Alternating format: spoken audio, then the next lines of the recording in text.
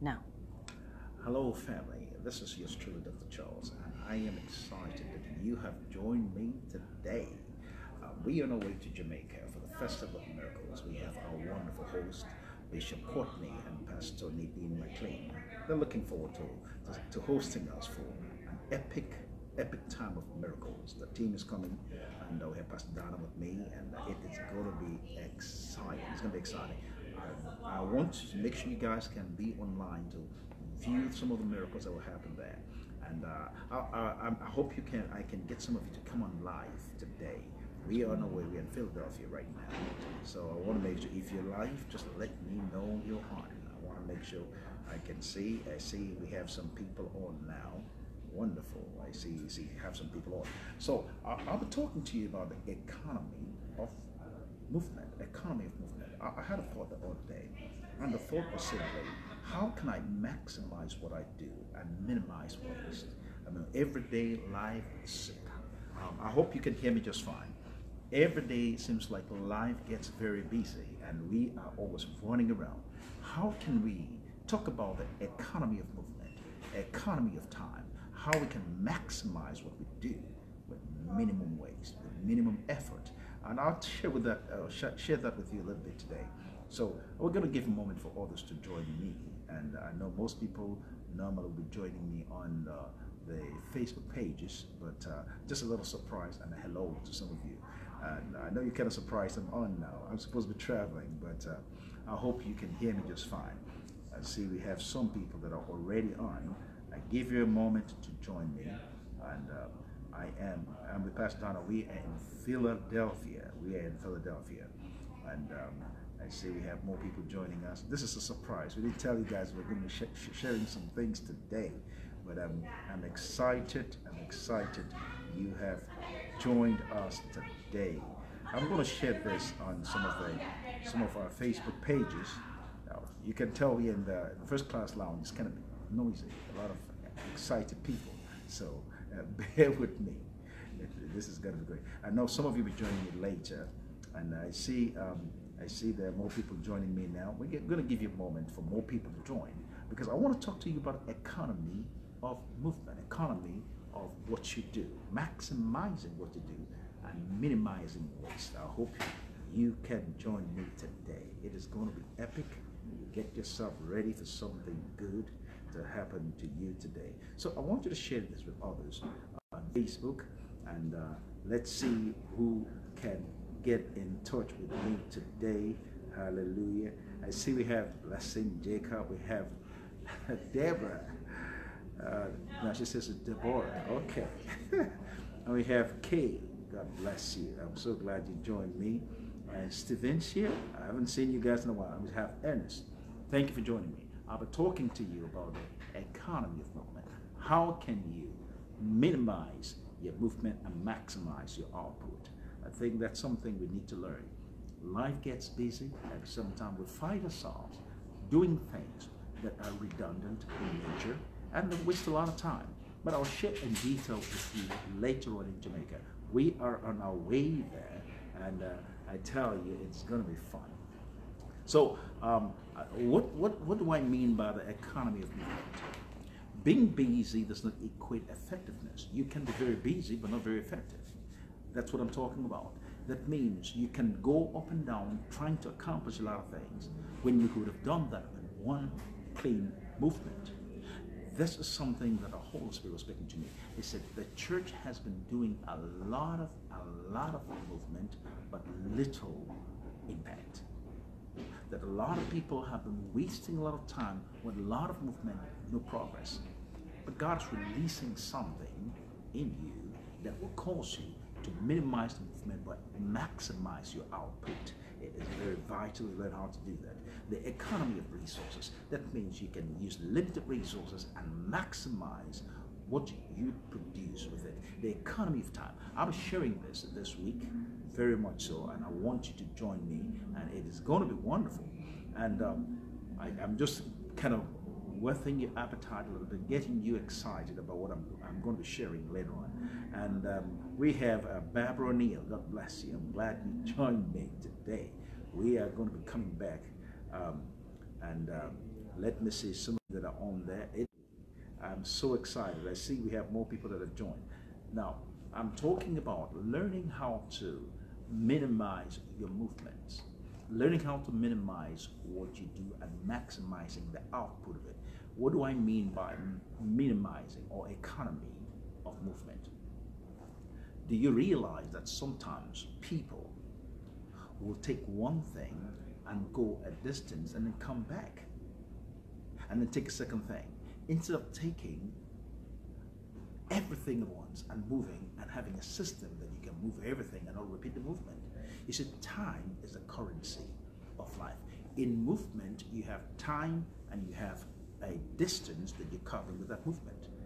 In life, it's the same thing. We have time and we have a distance that we want to run, that we want to accomplish a lot of things. So how do we maximize what we do? Number one, create a system where you're looking for efficiency in your movement. Create a system where you're looking for efficiency in your movement. How redundant are your movement? Can you cut one or two steps out of your movement to get some good results? Second thing you want to do is always do a review. A review of the time it takes to get things done.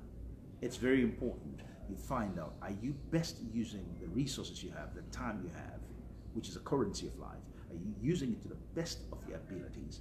Or are you just wasting it thinking that things will fall in place? Things don't fall in place. You set a system and the things that are set in place will be in place. Things don't just happen. They happen because you have a system that works. Okay, I hope you understand what I'm talking about. We have Lewis.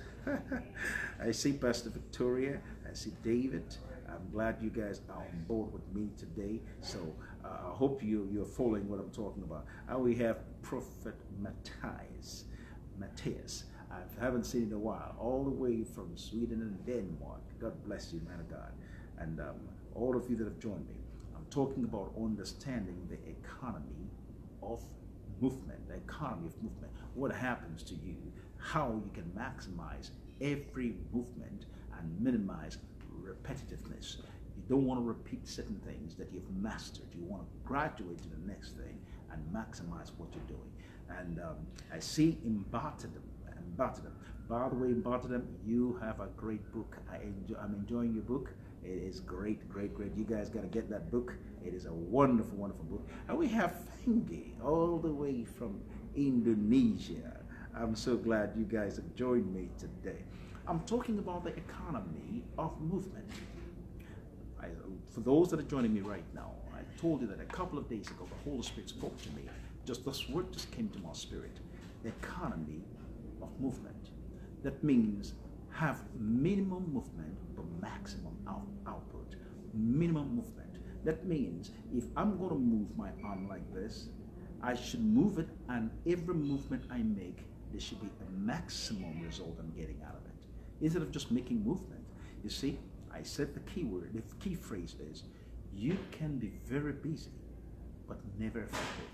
You can be going around doing a lot of things, but not really making a headway. But when you begin to find how to maximize every move you make, and then you begin to minimize the redundancy and the waste that's created in the system, guess what will happen? Until then, you will not be able to have the economy of movement. See, so the things I'm telling you right now, it's going to help you a lot. It's going to help build you up, and it's going to set you in a place where you're getting maximum result. We are on our way now to Jamaica with Dr. Donna, and we are very excited about what God is doing, and we can't wait to see you all at the Festival of Miracles. This will be in Spanish Town, 55A Old Harbor Road in Spanish Town, and we have a wonderful host. We have Bishop Courtney McLean and Pastor Nadine McLean. They'll be hosting us. And for those of you in Jamaica, you can't miss it. I'm coming. Papa is coming home. Hallelujah. I'm looking forward to it. So we have to understand what that means. When we talk about the economy, I see Nisha is on. Wonderful. Happy again. God bless you. I have all my family. You guys are on board today. I'm excited. I'm talking about how do I minimize my movement and maximize my output. How can you do that?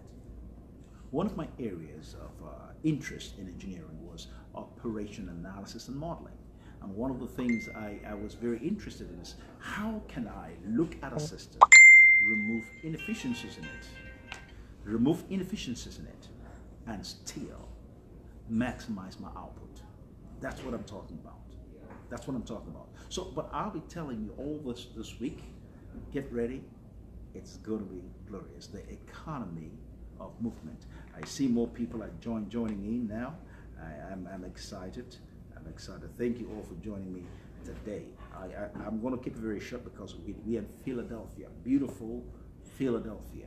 We love this airport. We have the first class lounge, great place. I thought I'd come and talk to you a little bit about what God is doing. And we just came back from glorious meetings all the way from South Africa, in Austin, Texas, in Nigeria. I want to thank all of those that came to those meetings. It was glorious. We look forward to something amazing happening in Jamaica. I see a lot more people have joined us today. Well, praise God. I hope that you can share this. Think about those thoughts. The economy of movement. The economy of movement. So I'll be sharing with you strategies to maximize your output and minimize waste of resources, time, and effort. This will be my gift to you this week. And don't forget, Power School is coming. From tomorrow till the 9th, from the 4th to the 9th of this month, we are in Spanish Town in St. Catherine in Jamaica. We are on our way to Jamaica right now. And I know Dr. Donna, she's excited about it. I'm excited about it.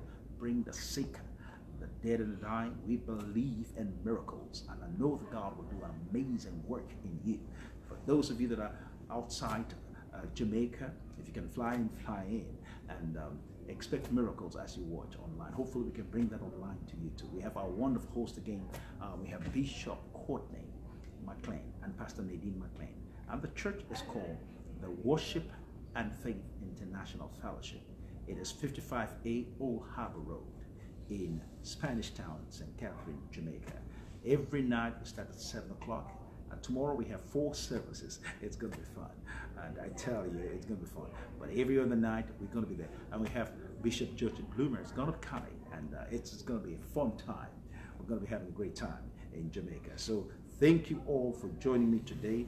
And we are going to be having a great time every single day. Starting from Monday, I'll begin to hatch out the details of the economy of movement. Thank you all for joining me today. Keep praying for us on our way to Jamaica. We're expecting great miracles, signs, and wonders. I want to say I love you, and I'll see you guys soon. We are very excited. And greetings from Mama D. Pastor Dada is waving. I know. So you guys get yourself ready. Something good is happening here. Hello, family. Love you. Love you guys. We'll see you guys very, very, very, very soon. Hallelujah. I see we have Warren Hunter, my dear friend. God bless you. God bless you. I love you and love the work you're doing around the world. And I'm very excited about it. Thank you all for joining me today. Okay, so I'll see you guys. We'll talk about the economy of movement. God bless you.